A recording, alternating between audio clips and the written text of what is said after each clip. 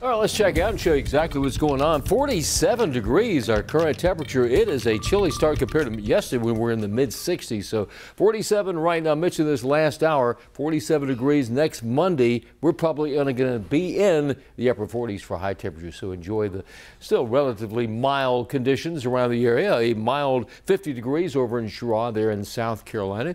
Currently 45 up at Salisbury. Over in Shelby, Cleveland County, 46 at Cold Spot, right at the freezing mark there in Boone. 32 there. It's 38 up at Jefferson and West Jefferson, Ashe County. High temperatures today will be in the mid, even upper 60s in a couple of spots. And once you get down to Chesterfield County in South Carolina, they may make it to the 70-degree mark. It'll be in the mid to upper 50s in the mountains today with a mix of clouds and sunshine. 48 degrees at 8 a.m. Lunchtime temperature should be in the low 60s. We'll be around 64, 65 degrees for a high temperature out there today. Technically, futurecast clouds on the increase today. Cloudy tomorrow morning. Then for tomorrow afternoon, we start to see the showers move into the area. This is tomorrow afternoon at 6. You can see the showers tracking in the region, then some heavy rain by late tomorrow, and then a whole different situation on Friday. Very latest in Tropical Storm Nicole, winds at 70, gusting to 85 miles per hour, almost hurricane strength at this moment. Once it gets to 74 miles per hour, that's hurricane force. Moving right now west-southwest about 13 miles per hour.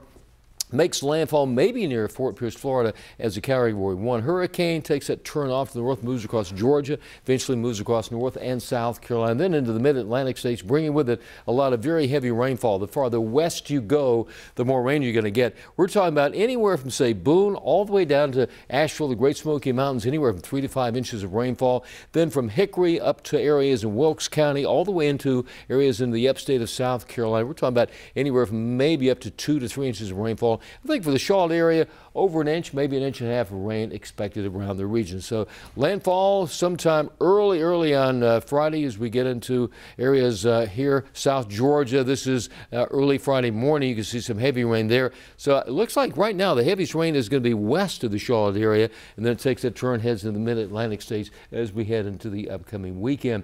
For today, travel plan 68 at Myrtle Beach, upper 60s at Columbia, mid-60s here, upper 50s in the Boone, Blowing Rock area. Temperatures drop next week. A major change in our weather pattern after several days of really mild conditions. It's basically fair skies out there this morning. And for the afternoon, we're talking about temperatures mid-60s, more the same tomorrow. Friday, a mild 70 with all the very heavy rain, gusty winds, even a couple of thunderstorms. Look at the beginning of next week, Monday, only 49 for a high temperature.